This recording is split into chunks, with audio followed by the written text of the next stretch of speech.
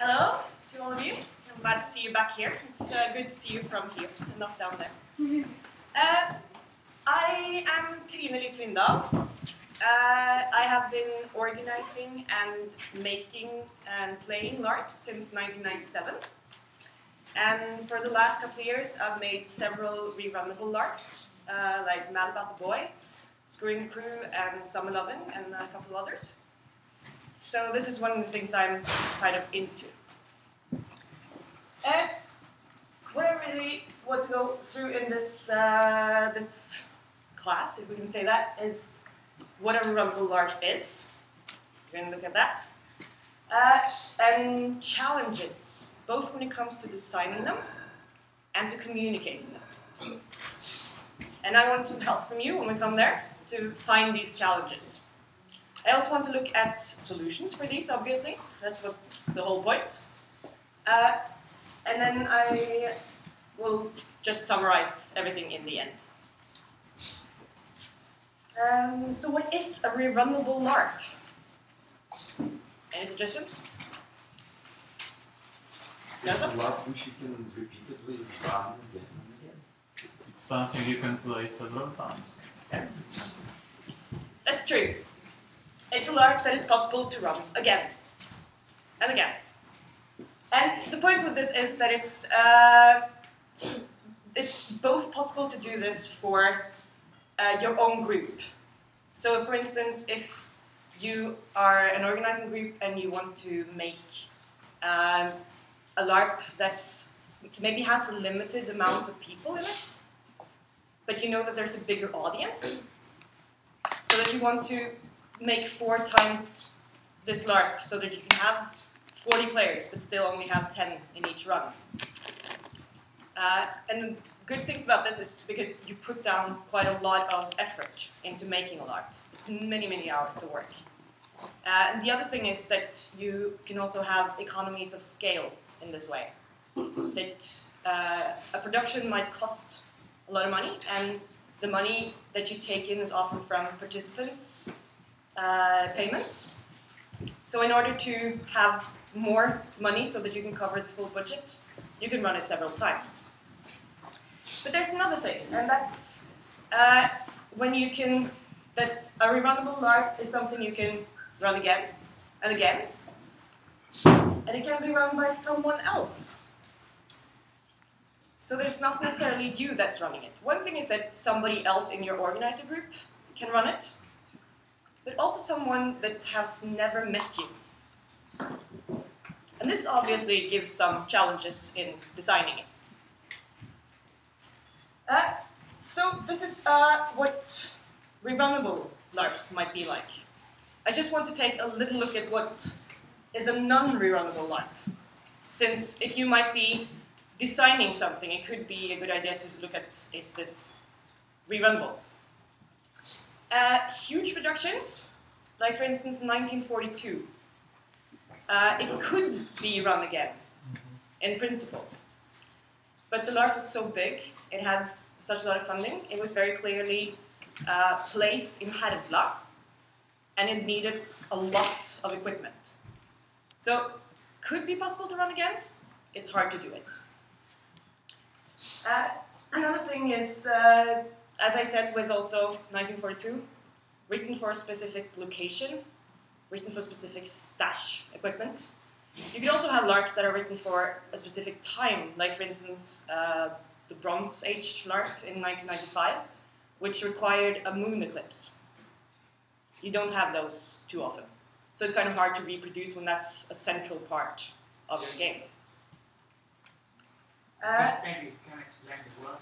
Moon eclipse, it's when the moon goes in front of the sun, so that you can't see the moon. So it happens sometimes, but it's not very often. It can be that the characters are created for a specific player, so that you need special abilities in a player. For instance, this guy is a brilliant fiddler, so we can make something for a fiddleman. But then in the next run of the game, you don't have a fiddler. That's a problem. Or specific traits of other players.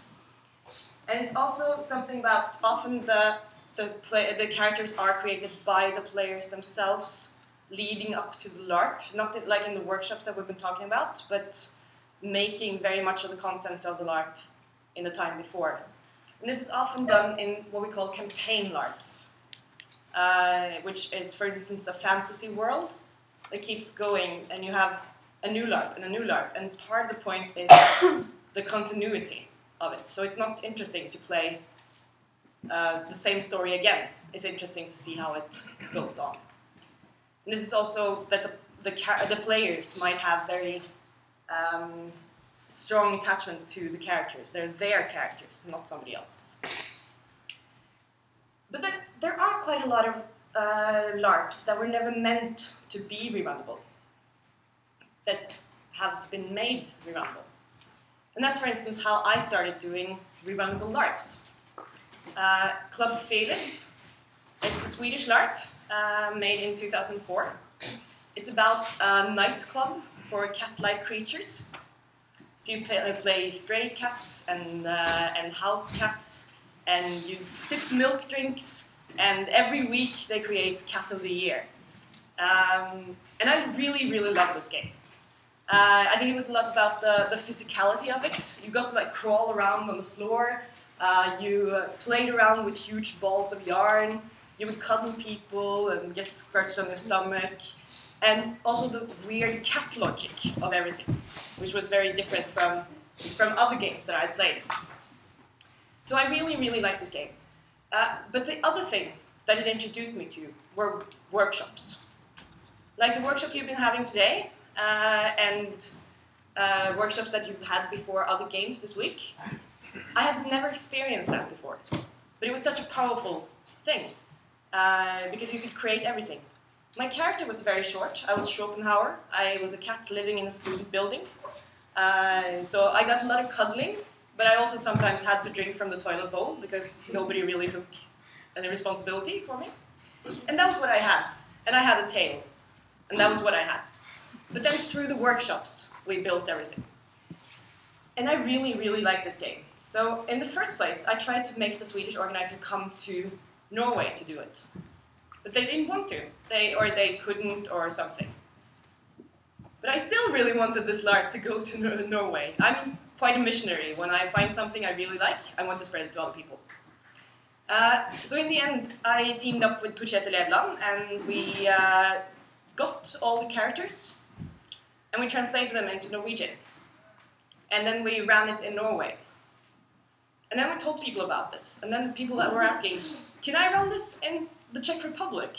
Someone asked. And then we wanted to, and then we translated it to English. And in the process, we also made the scenario text describing how are you going to make this LARP.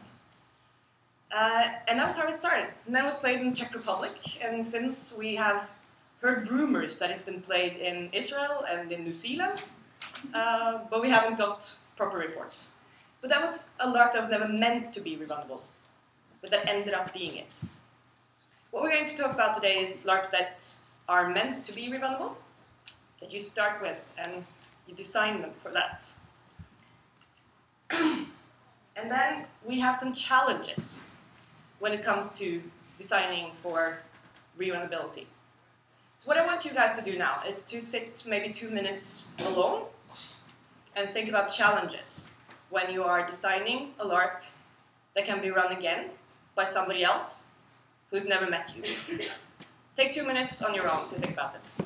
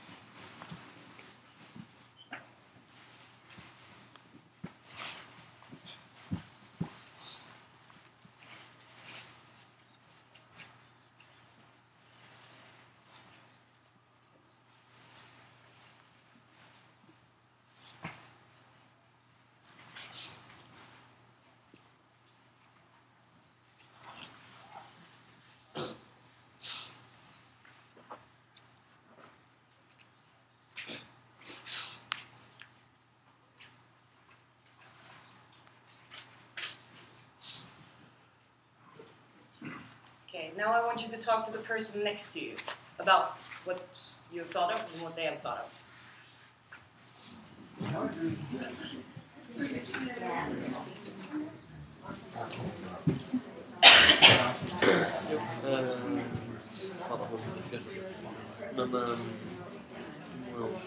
Kultur og språkforskjeller. Ja, Det er kanskje det største som jeg kunne tenke på. Ja. Du må selvfølgelig ha skrift uansett. Det er liksom, du må jobbe veldig mye med skriving og tekst i forhold til det. Men kultur og språkforskjeller er kanskje den største. Så når vi kjører klassefesten i Sverige, så har vi jo de norske rollene. De er jo skrevet for norsk til norsk. Hvis du skal lage noe sånn sted, jeg tror det er det største.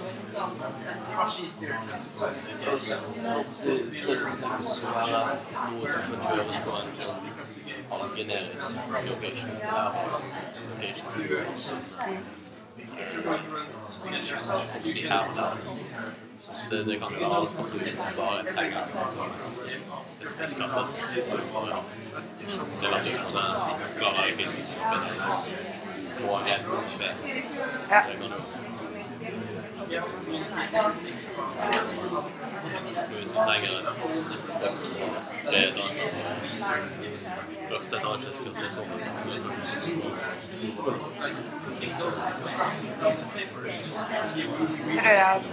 Jeg tror jeg vil skrive det og darling her også, det å kunne svinne seg når man har en spesifikk idé om hvordan det skal gjøres, og så på en måte la det gå. Ja, for det blir jo ikke det samme uansett.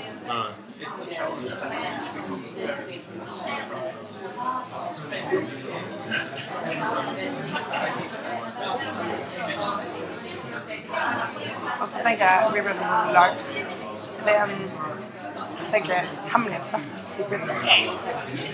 Kan være en utfordring.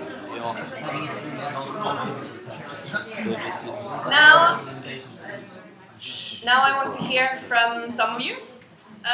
What about you guys out here on the side? What are challenges you see? One of the challenges is to have money to do it. One of the biggest problems is what you spoke about. Okay. What about? I think. Yeah. That instructions has to be precise if you want to make it for other game masters. Yes. And the scenario should be in some way open, but there are closed rerunnable scenarios. So it has to be as much interesting scenario to play it again. Yes. Okay, good. That's a good point. About the money, yes, that's something, but that's production. That's not game design in this context. So we will go on, but the openness and the clear communication is important. What about you guys? Yep.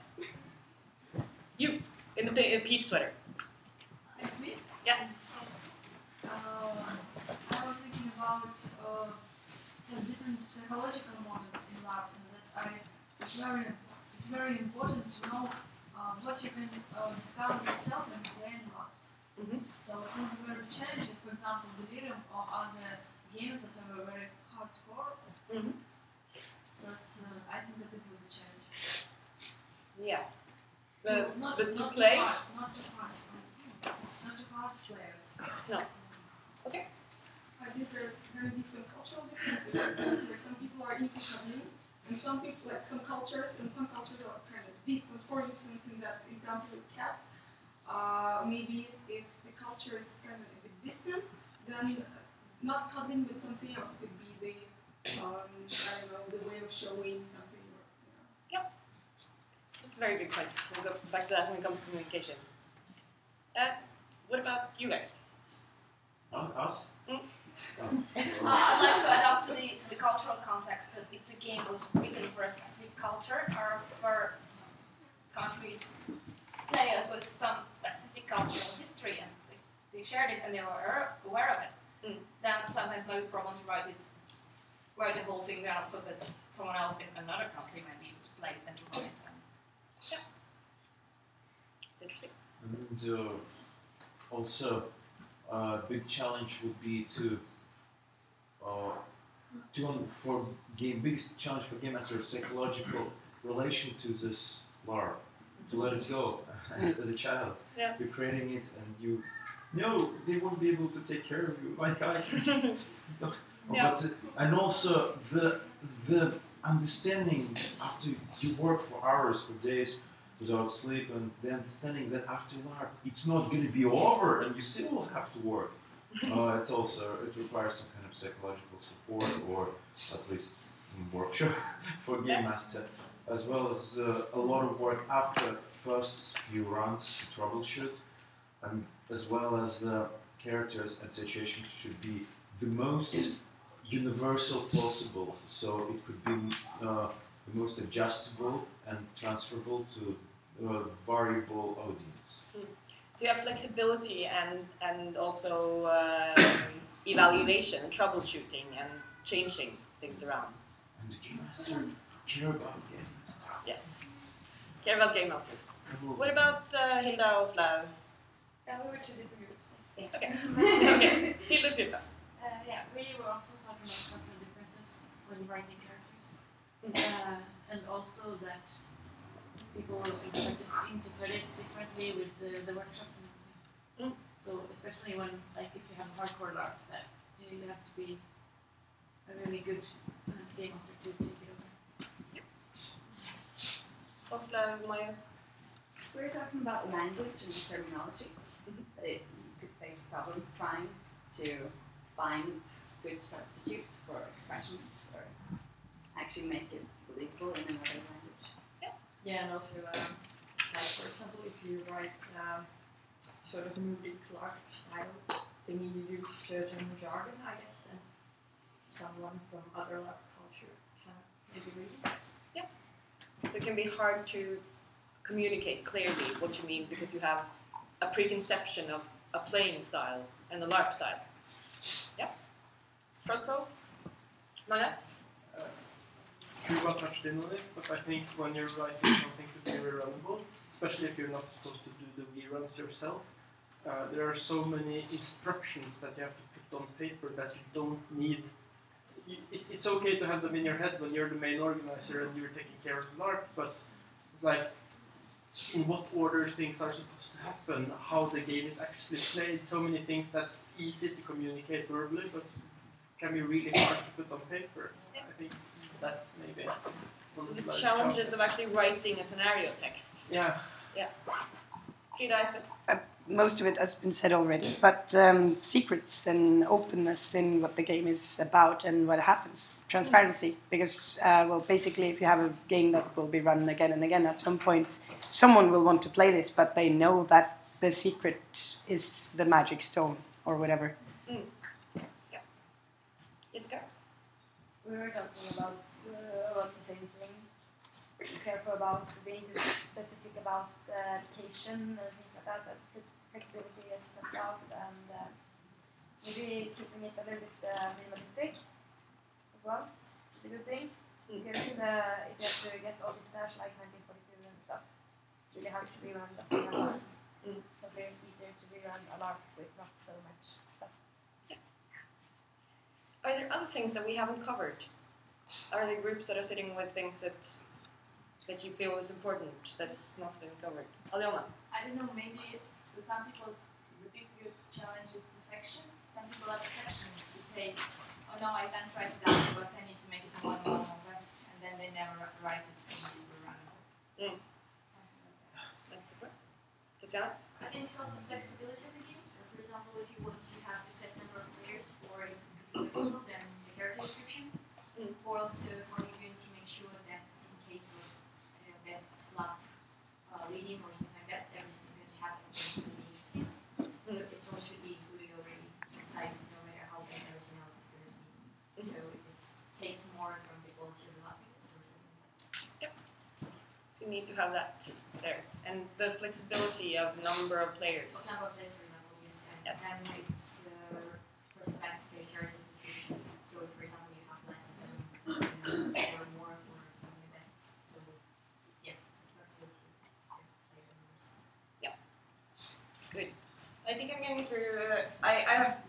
some of these challenges.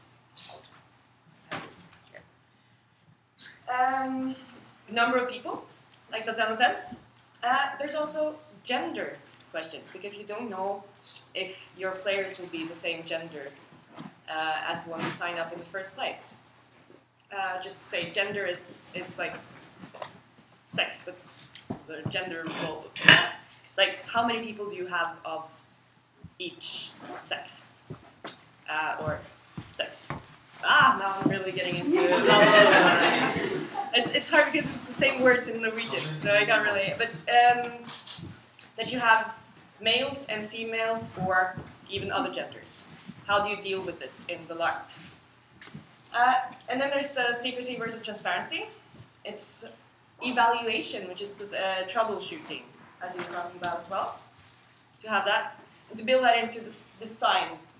Then there are some things in communication. There are some of these things that are also in the design, but it needs to be communicated. And that's the LARP style that you were talking about. Here, I didn't put in cultural differences, but that's kind of both LARP culture differences, but also cultural differences between people. But that's up to the next organizer to figure out how can they change this. Because I'm gathering that if they want to put it up, they have done that. They've thought, okay, it's different from our culture, but I choose to have my players play it still. But it could be problems. And there's some things with time frame that you need to communicate, location, and also unknown methods to the people that are going to make it again. There are probably a lot more things, but I'm just going to say something about these. So I'm going to try to give you some solutions when it comes to number of players. It's it needs to be flexible. And how are you going to make it flexible? For one, it's a good thing to just design a range. For instance, when you play the Family Anderson, that's a game that can be played with 8 to 11 players.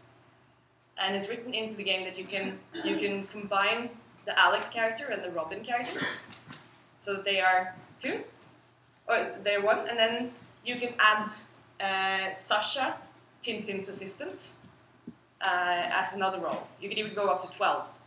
So it has a range.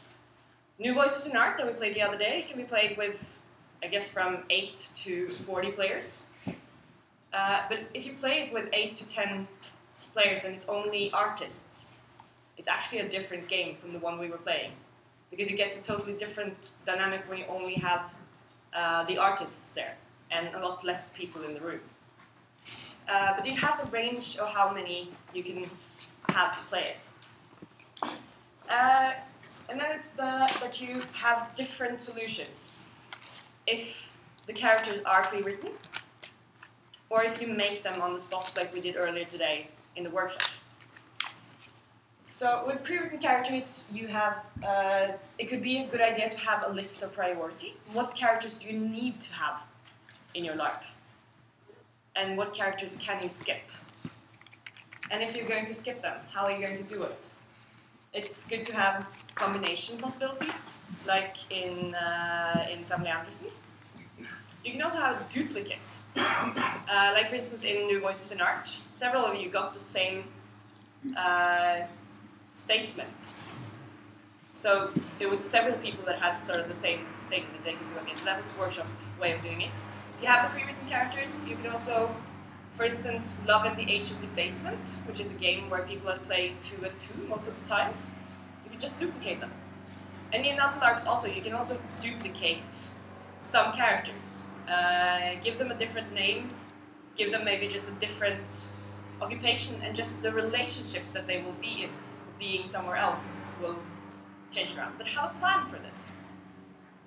What characters can be skipped? What character can be added?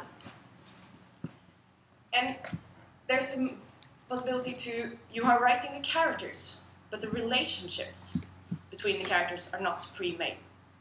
You can make that in the LARP. For instance, when I made Screwing the Crew, which is a game about a group of friends that have known each other for a very long time, and several of them are couples. So the characters were maybe this long, just describing the dynamics inside a couple.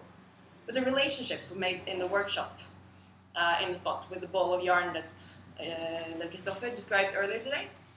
So you can make the relationships there, even if you have the pre-written characters. And then you have that you can change relationships if you have written them into the characters already. When Frida and Tyra and I made Klassefesten, we discovered at the very end that it was possible to take out groups without too much problem. These were groups that they had relationships, but they had mostly relationships to each other in a group of 4. So when you took out the whole group of 4, you only had to mend 2 or 3 relationships that would have to be given to someone else. And it could be an idea to design modules of people they belong to a bigger group, but you can take out the whole smaller group and still the game will work. But to take out these, to build modules into this design can be a good thing if you have the pre-written characters and you need to take some out. If you don't have pre-written characters, it's more flexible. Then you usually have the methods for creating characters on the spot, as Kristoffer has taught us a lot about. And the pros of this is that you are more flexible, but there are some problems with it. Like if you want this game to be about something specific, if you want to distribute information about different things, like if you take Snappane that we played, you might want to have some themes coming in with these characters. So one character is representing something. One character is representing loyalty to the partisans. One is representing loyalty to the state. And that if you want to have a web where all these different things come in, that's hard to get when you are having a character creation process on the spot, or at least it's hard to control that you actually get it. And it can also be that the players will not make things that are, they will go kind of on the same things that they usually do. It might also be harder for new players to do this. And it's less possibility to balance your player group. You get more, maybe, off-game groups that forms, and that off-game hensyn. I can't speak English today, it's hard. Off-game things. Huh? Concerns. Off-game concerns and off-game status can kind of go into the game in a way that might not always be good. But it's a lot more flexible, so this is a very good thing. We go to the gender and see some solutions there. You have that you can write gender-neutral characters, like in the family Anderson, where all the characters have gender-neutral names. It was the same in Snappane, where you had a woman's name and a man's name, so that you could choose based on who's playing it. And this is good in many ways, but sometimes it's interesting to play on gendered issues. So you need a number of men and you need a number of women to play this game, because it's interesting to play on this. So you can have some characters that are gendered, and then you can have some characters where it's not so important. They have different things to play on. So they can be gender neutral. And then you have a flexibility in this. You can also just disregard the player's gender, so that anyone can play any character's gender. Like, for instance, Mad About the Boy, that we made a couple of years ago, where all the characters are female. We allowed men to be a part of it if they wanted to play women. So it's possible to do that. And then you have the demands on sign-up, like you have with Delirium. Since people were signing up as couples, you solve the gender issue by that. But you can have a dilemma with some of these gender issues. For instance, all the characters being played by people of all genders. It's like, and here we are into the culture thing that we were talking about. Are your players comfortable with this? Are they comfortable with all characters being bisexual, which is the case in Screwing the Crew?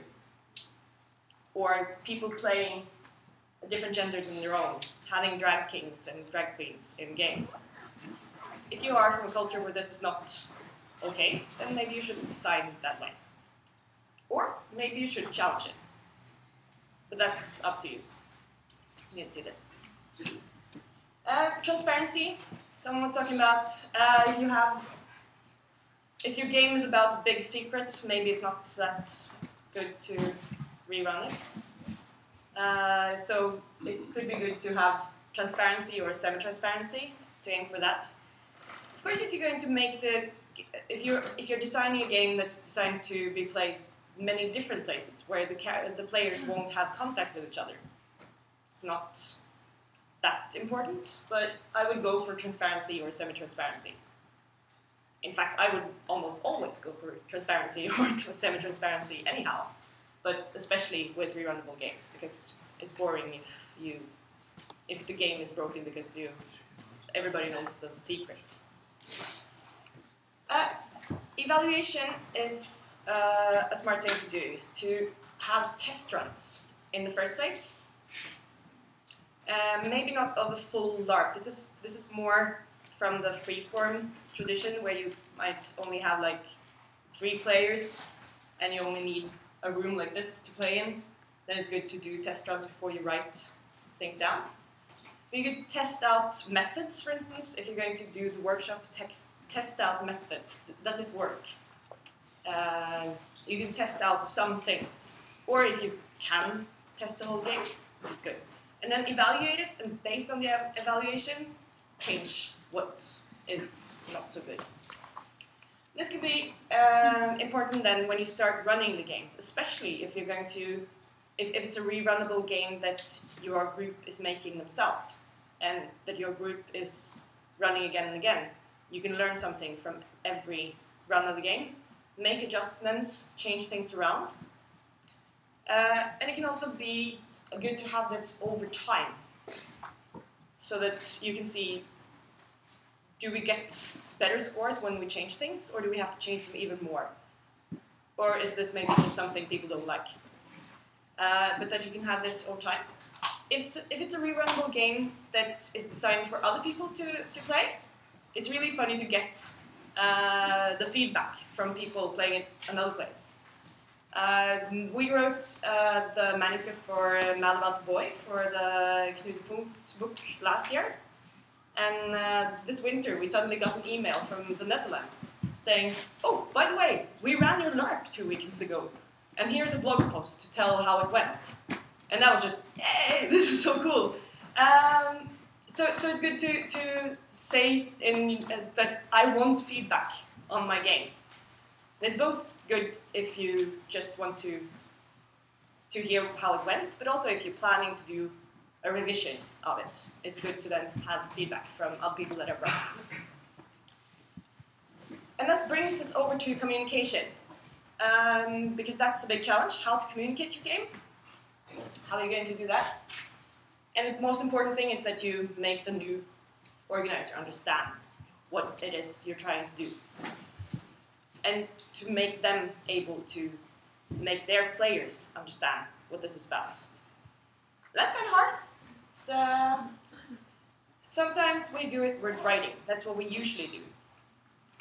Writing a scenario text, as we call it, which gives the information needed. I just plotted down some of the things that I think should be in there. Can you spell a little? Thank you. Yes. I'm writing the main idea or synopsis. The synopsis is like the short version of what is this about, and together with the fact box that makes somebody able to decide if this is something they would like to have more of a look at or not quite quickly. What is it all about? Have that down. Have a description of what sort of game this is, what genre is it, what sort of playing style, how do we want this to be played.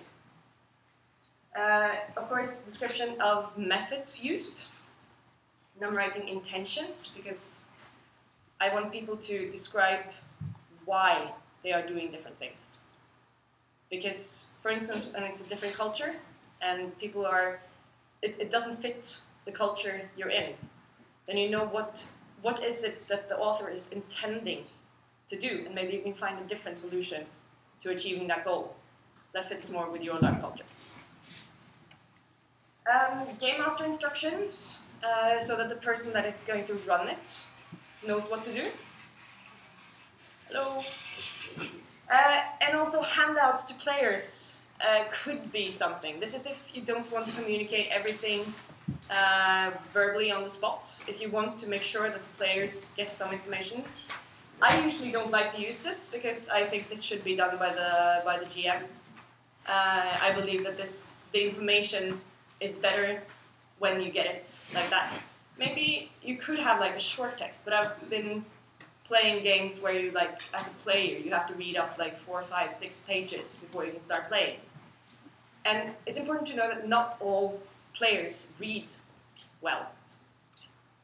Not everybody gets that much text, and especially if it's a different language.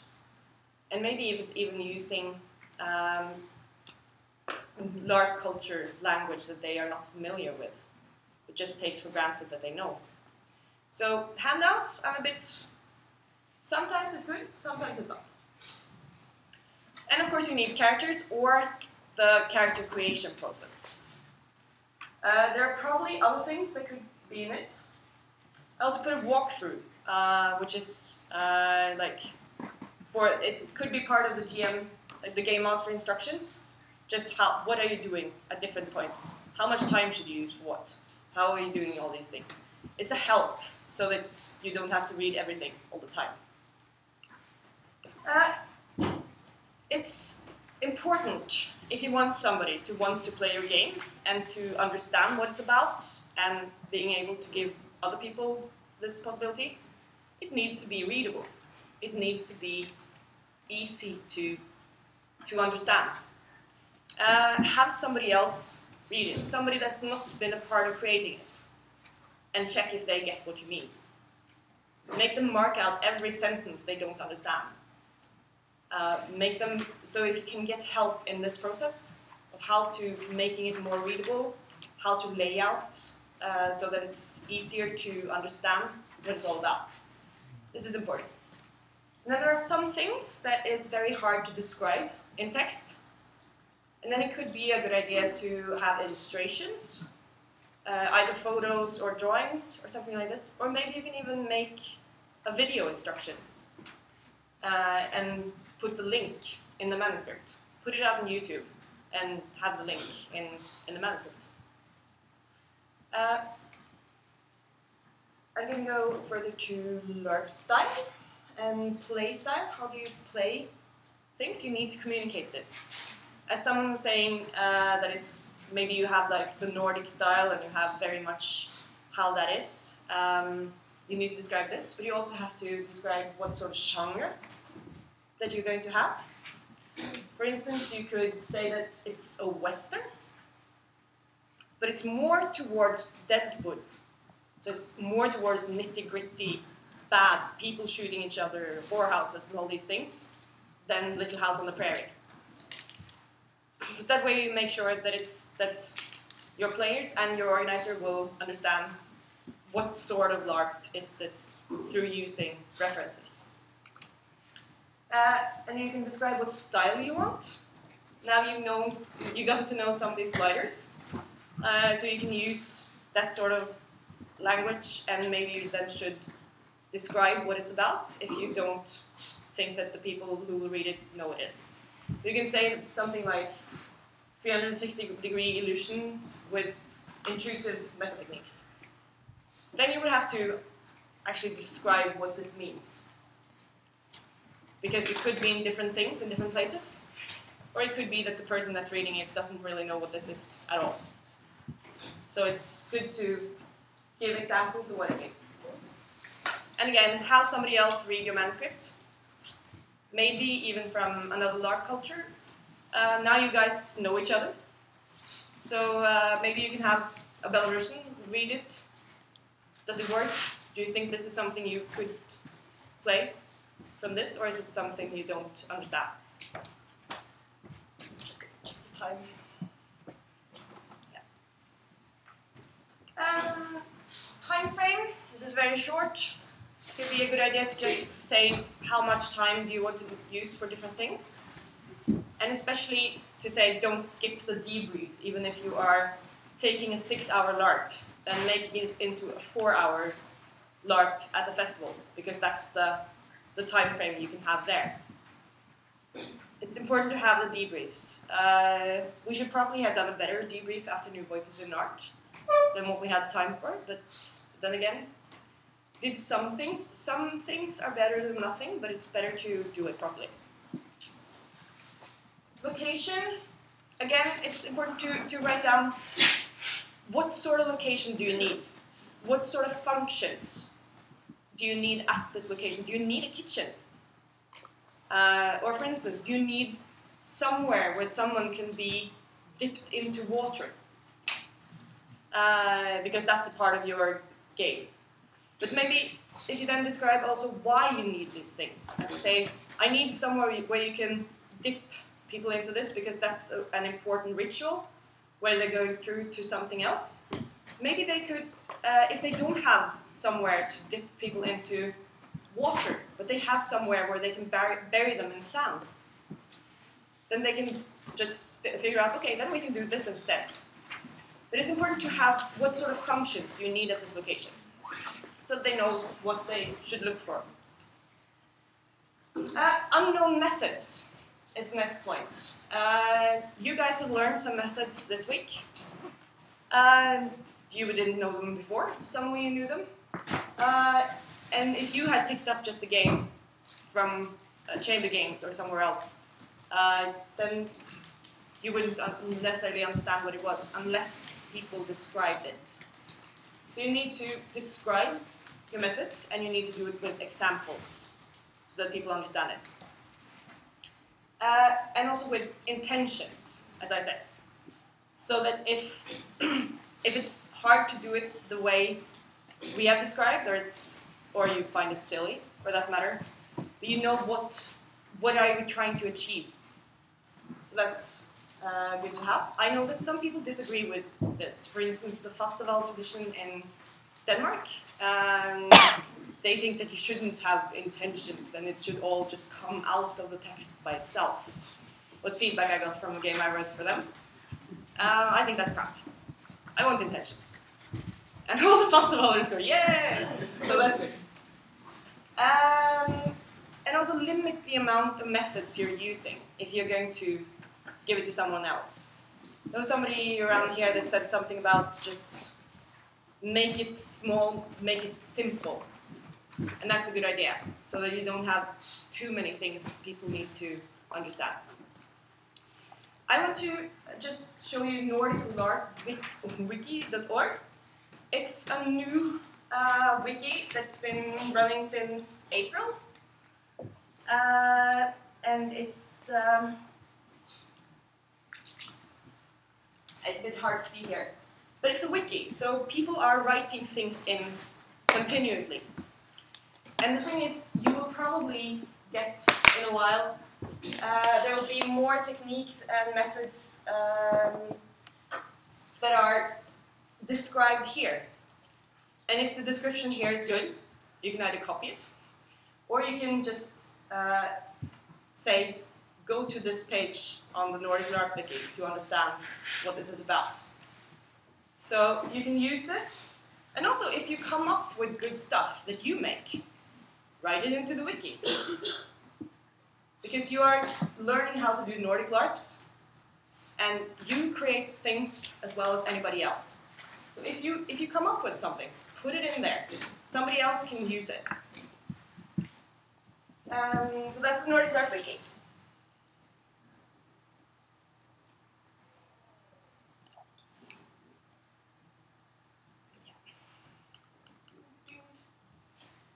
And yeah, we reached the end. So I just want to say that when you are designing, I think your focus should be on flexibility in many ways, so that it's possible to play with different number of people, different genders, different cultures, all these different things. Have that in mind. And when you're communicating, clarity. Make sure that it's possible to read, that it should be readable, very readable. I think I'm missing a slide that I'm sure I made earlier today. But yeah, because, well, but have clarity. Make sure it's readable, have somebody else read it, and do something about this. And also remember to evaluate and change accordingly.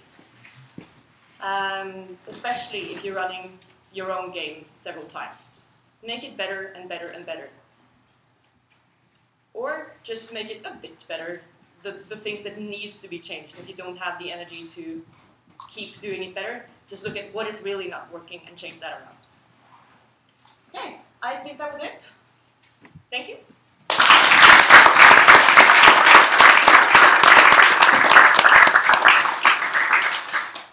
We do have a little bit of time for questions, unless you want to break.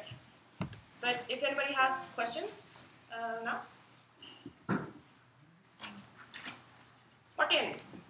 Maybe you covered it a little bit, but I would also say that one challenge to these kind of rerunnable LARPs are you need some sort of special cultural background to understand why it's fun at all.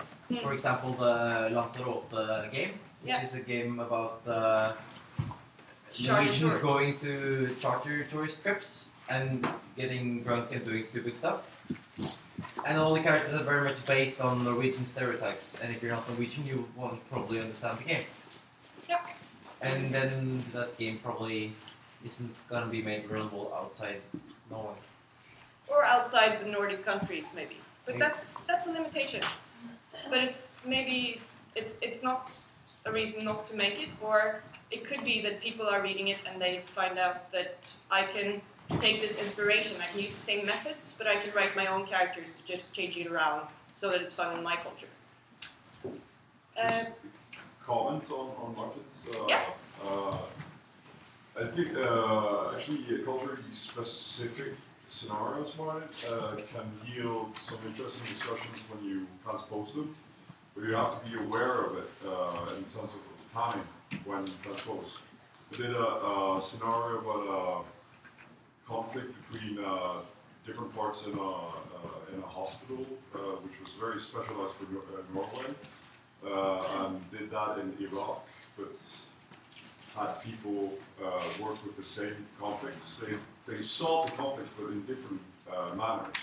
Yeah. So you have to work it into the debrief, how things are different in different contexts. But I mean, people will read different things into it depending on context. It doesn't mean you can't do the Lanzarote game in Brazil or Russia or whatever. They'll just adapt it to their own context. It's quite interesting, actually. It is. Pavel, did you have the same, or? Yeah, basically. Yeah. Are there other questions? No.